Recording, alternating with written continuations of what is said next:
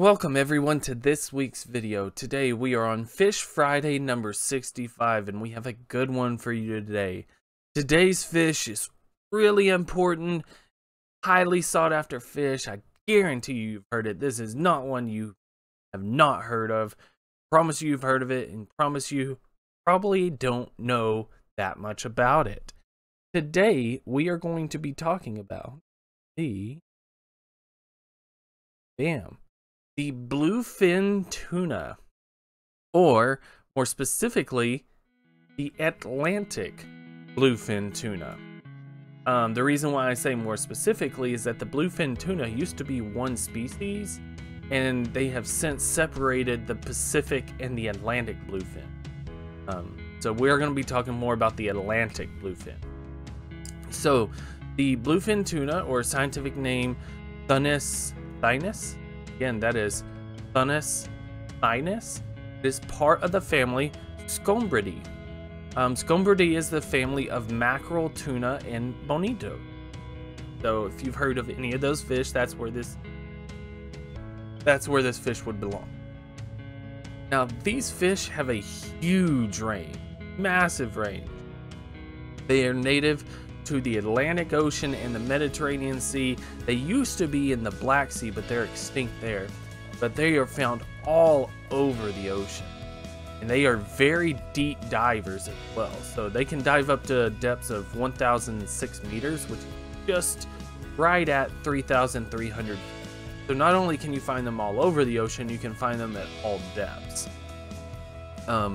These things are everywhere. And something you may not know about this fish is it's a very large fish. People think, tuna, they're a big fish. But do you know how big of a fish they are?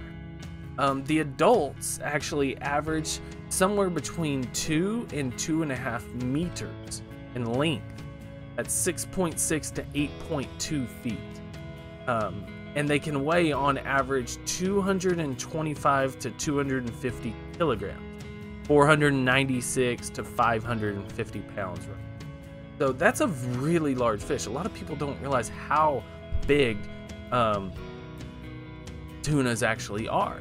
And in fact, the IGFA record is 3.7 meters, which is 12 feet long.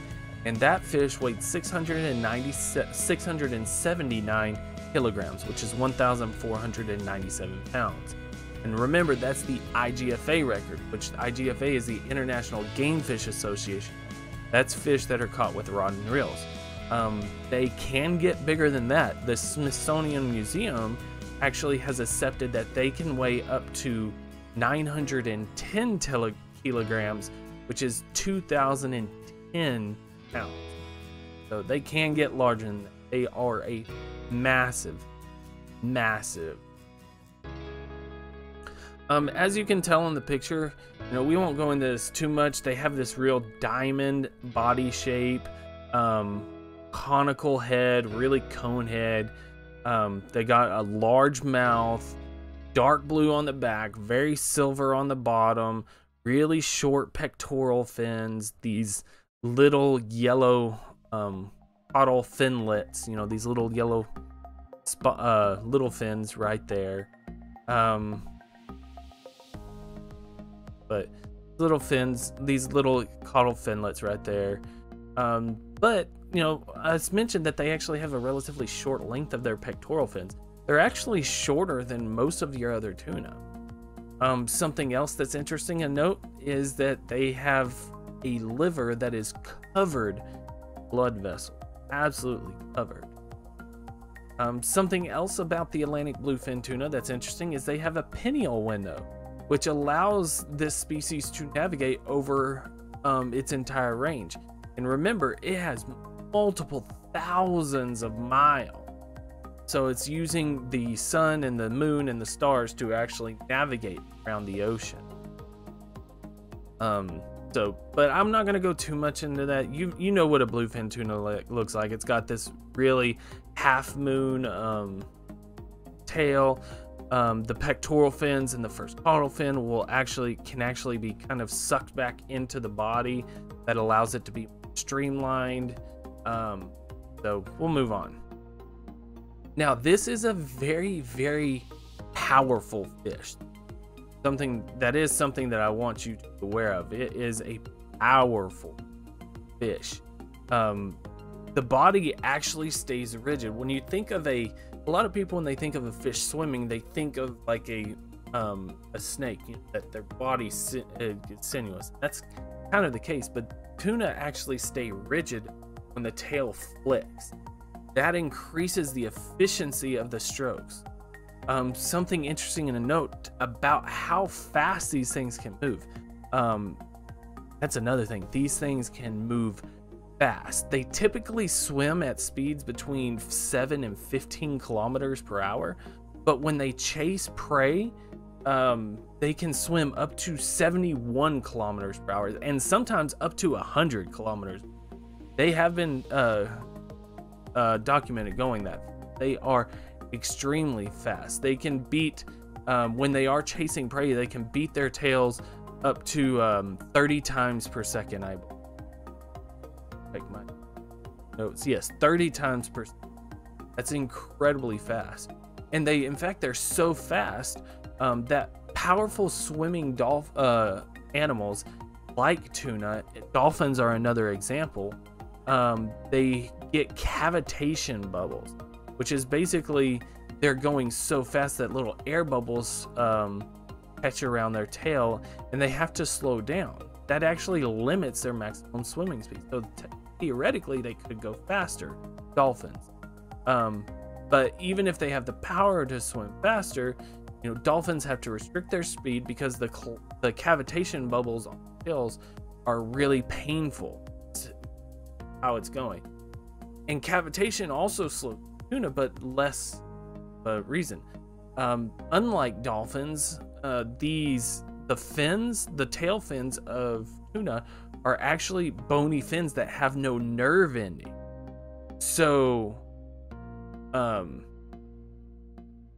that's why they can swim through some of the cavitation bubble. It still limits them. And just another interesting fact kind of on this, there have actually been lesions, you know, sore spots on tails of tuna that have been caught that are consistent with cavitation damage. Basically, they're swimming so fast that they're ripping their skin. Something else that's interesting to note is kind of like the second to last interesting fact we're going to end the video on is these fish have a very efficient circulatory system. One of the highest blood to hemoglobin concentrations among fish. Make no mistake, tuna are a warm-blooded species of fish.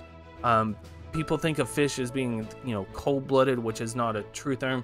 You know, the true terminology would be ectotherm, where an ectotherm gathers its body temperature from the outside environment. And tuna are a warm-blooded, like a mammal. They have an endothermic reaction. That keeping its core muscles warm is critical for them. And how they do it through a combination of different factors. They are, you know, very mobile, have a high metabolism, and they also use something called countercurrent heat exchange. And countercurrent heat exchange prevents the heat from being lost to the surrounding water. What happens is the blood comes out on the fins, and then there's something called a rete mirabile, mirabile. There we go. Rete mirabile. There we go. Rete mirabile. That stands for a wonderful net. So what happens is as the blood comes out of the body of the fin, there's a net of small capillaries that just they're not very large. They don't allow blood to go across, but what they do is it allows the transfer. So as the blood comes out of the body, it's hot and oxygen. And what happens is that warmth goes over, because as it comes up here, because of the heat exchange, cool in oxygen, then it oxygenates the tissue, comes back down, and it's cold and deoxygenated. So what happens as it comes back down, it takes some of the heat from the blood coming out of the body goes over here. So now this blood is cool. It's still deoxygenated. It's not like the oxygen, but it allows some of that heat transfer to happen here instead of way out here. That's why when you're that's one of the reasons, like if you're in the snow, you wear mitten, heavy wool socks. It's because you lose a lot of heat through your fingers and toes. Well, basically, think about it this way. Instead of losing heat through your fingers or toes, all your heat would be lost on your elbows, where you could go basically walk around in the snow and only have to wear something that warmed up your elbows. That's something kind of how countercurrent heat. So this is what allows them to be very mobile, very active, and survive in the chilly waters of the North Atlantic. So now for the final interesting fact that we're going to end on is something that I have preached to my stream multiple times. I think I've said it on the YouTube videos. Please go watch The End of the Line. It is a documentary film showing the problems of overfishing. Make no mistakes, this fish is endangered, critically endangered. They've made some headway, but they are nowhere near out of trouble. And it's just because of overfishing. This fish is worth a lot of money. It's worth an incredible amount of money. Here we go. I had to look up this as well.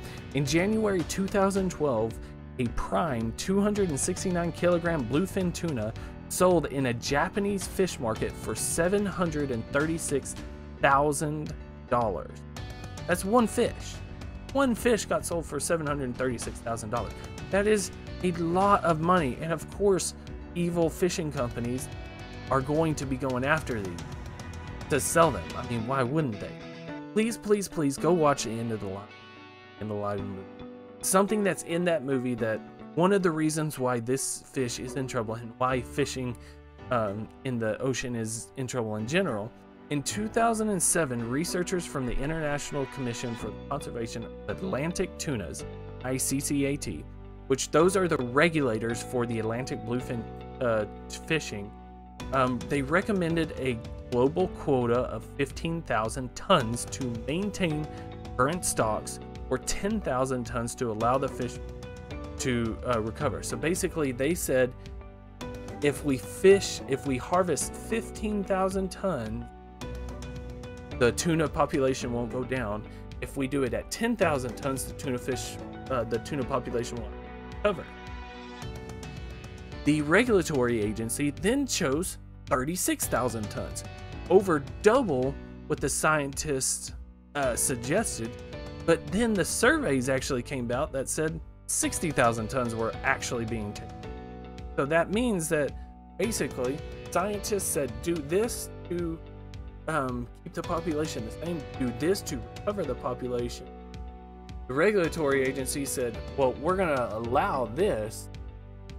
And the people that were fishing said, screw that, we're going to take this. And it's really, it goes all into there. Please go watch The End of the Line. It's not just about tuna, but it shows a lot of things. I'm sorry to end on a kind of a depressing note, but I felt that that was important, and that is what I want to leave today. But thank you guys so much again. I really appreciate it. Hope to see you again. If I don't, please be safe. Have a great day.